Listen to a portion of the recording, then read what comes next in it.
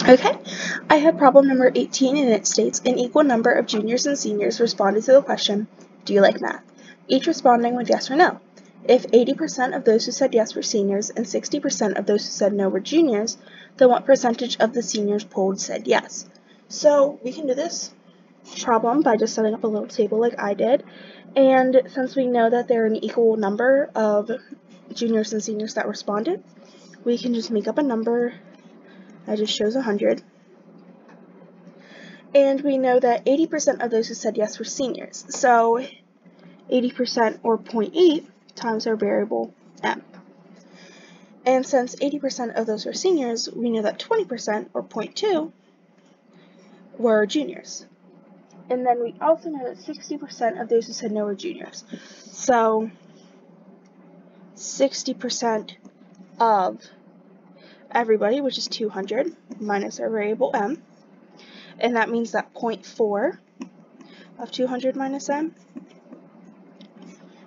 are the ones who polled no. So to find how many, or what percentage, of the seniors polled said yes, we are going to take this information. So what we can do is set 0.8m plus 0.4 times 200 minus m equal to 100. And then we'll just want to solve for m.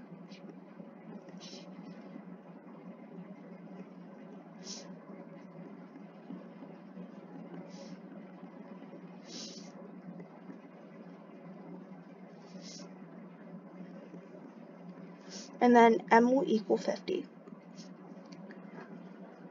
And now that we have m, we can plug m into our seniors who answered yes.